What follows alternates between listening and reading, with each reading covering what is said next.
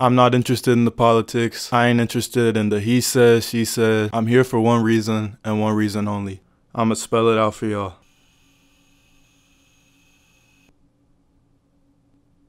I'm here to teach y'all how to get groovy, like myself. Let's not waste any more time. First thing I want to address is there is one very important rule to getting groovy, and that is that there are no rules. However, there are some very foundational elements of the groove, if you will, based off of the knowledge I've received from listening to a ton of 80s, disco, funk, soul, whatever. I feel like the two main elements are seventh chords, just knowing how to use them, and then the pocket. And both of those I will now expand on a bit further. That's an F minor, right? Wrong. That is an F major chord. And all a major is just a triad. And then to make it a minor, you'd move this down to a G sharp. So now it's an F minor. And then like you can move it up to G minor. Move it back to an A, now it's a major. And you know, wherever the root note is the key of the chord. So the major chord here, you know, it's not super interesting. Not a lot of riz going on with this chord. You know, it's probably getting left on red. Throw this E in here, and now it's a F major seventh chord. Sounding a little bit more rich now, you know, like it knows its way around conversation with a female, but there's still room to improve. So check me out. Bring the bass note down to a D. Yeah, this is the dude that, you know, she telling you not to worry about. You get what I'm saying? Like, this is the work boyfriend. Take these away. That's you. That's the work boyfriend. A lot of that music sounds super complex, but at the end of the day, it's all just sort of dancing around the foundation of a seventh chord. So for example, a very common chord progression, just bringing the second chord down 5 notes. So now you got this. Like I was saying, it sounds cool, but when we bring that lower bass note in, yeah, then we can go up here. But now this leads us into the next point I was talking about, which is the pocket. A lot of these songs, each individual sound kind of has its own pocket and frequency range it's taken up, if that makes sense. For example, our bass could be going like...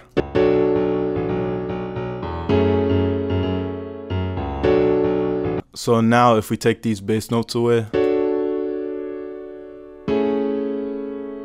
kind of sounds stale, but we bring them back in.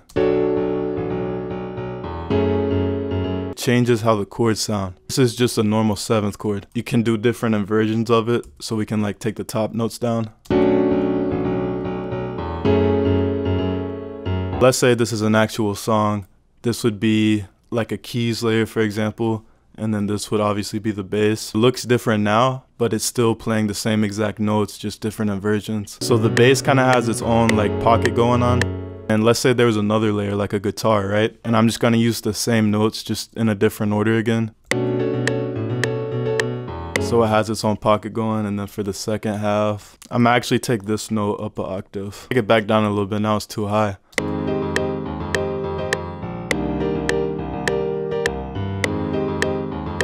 And I'm just doing this with FL keys to demonstrate what I'm talking about. But as you can see, the bass is like doing its own groove. Guitar is doing its own thing. It's in its own pocket. Keys doing its own thing. But they're all using the same notes.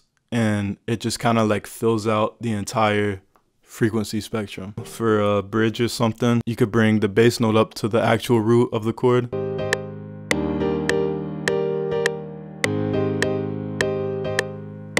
Then go back to the old one.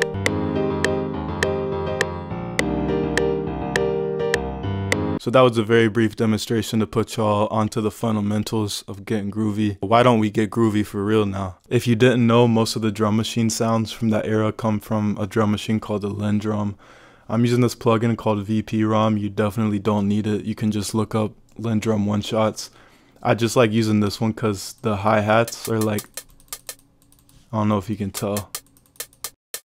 They're actually like randomized, so they sound real. That's really the only reason it's kind of a hassle to use this. It's got all the sounds, you know. I'm gonna start off at a very smooth 110 BPM, I believe. Starting with the drums, I'm just gonna build a little loop out.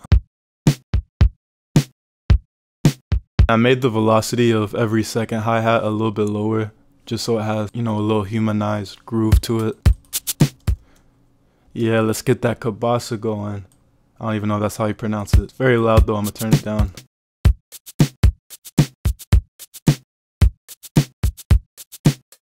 I'm gonna pitch the snare down a little bit too.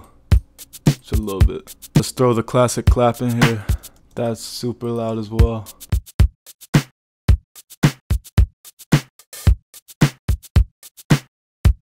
Perhaps some percussion.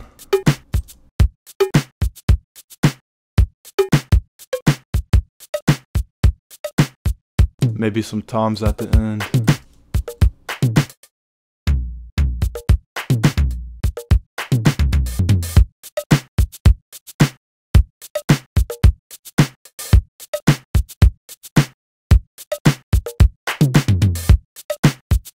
I'm feeling pretty good about my drum loop. I'm gonna save you all the time of watching me do this and split up all the separate sounds. That was a journey, but I got them all separated. And I'm gonna route all these to a drum bus as well. First off, I feel like the snare could use a tiny bit of high end. And I'm gonna throw some super light OTT on it just to tighten it up a little bit. I'm gonna throw a vintage verb on here just so I can use gated snare preset.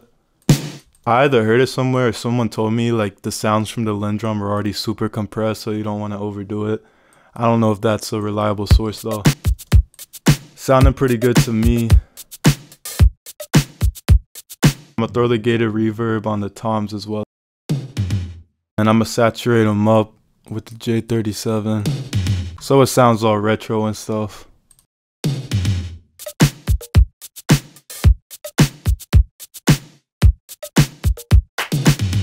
Alright, we got our drums. I'm gonna go ahead and split by channel. Get them on the timeline here.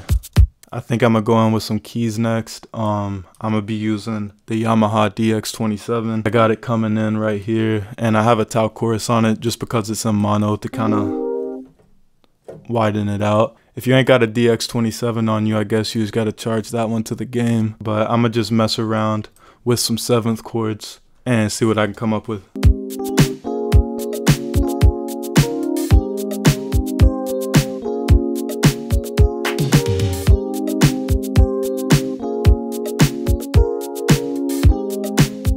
I'm gonna try and record that in.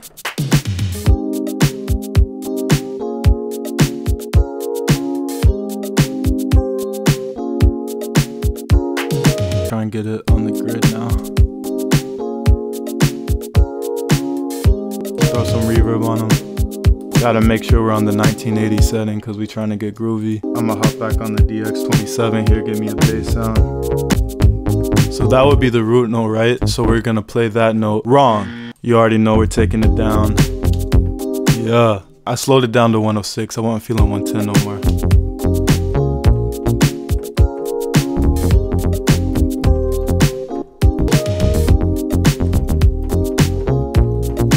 Gonna try and get it as lined up as I can. I played that super off.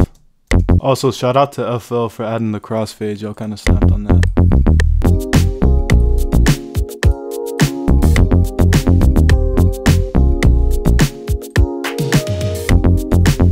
I'm gonna hop on this Casio keyboard now. If y'all watch my last video, I'm just using the same 2 keyboards. I'm gonna do a super quiet string layer just to kind of fill out the high end.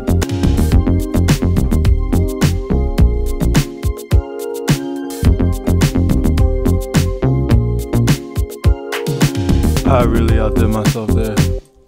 I can't lie, I'm not feeling the high note I did on the bass no more. So I'm just duplicating the first half of it.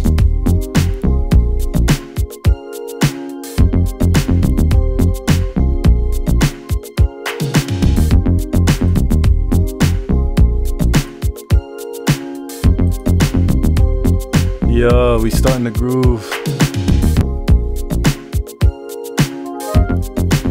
I'm gonna add this little flute texture thing. I'm gonna put a ton of reverb on it here for me. Yeah.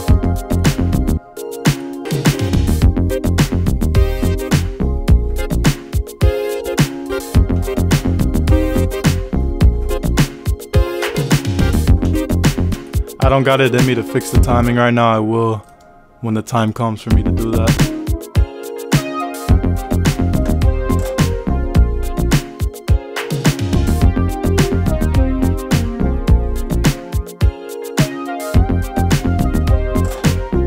Alright, I think it only needs one more layer, and I know exactly what it needs. It needs a,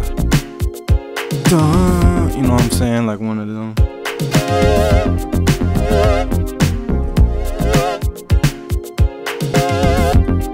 Throwing outer space on here. Emulation of the rolling space echo. See what quarter note sounds like.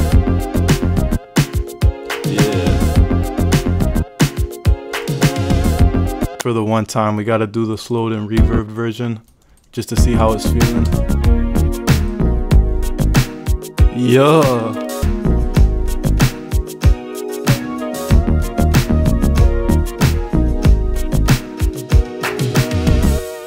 I ain't arranged it yet. I'm gonna do some quick arrangement, get everything sounding good, and show y'all what we cooked up. Gotta do the bridge / pre-hook section with the bass on the root note.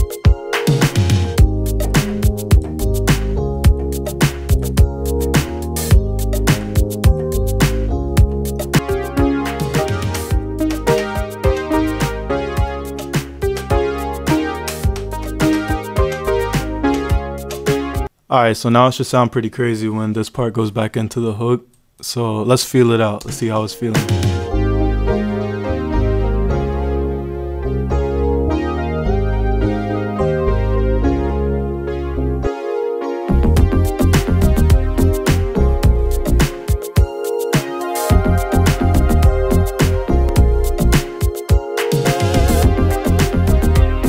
I hope I gave y'all some useful information on getting groovy. Knowledge is power. Remember that.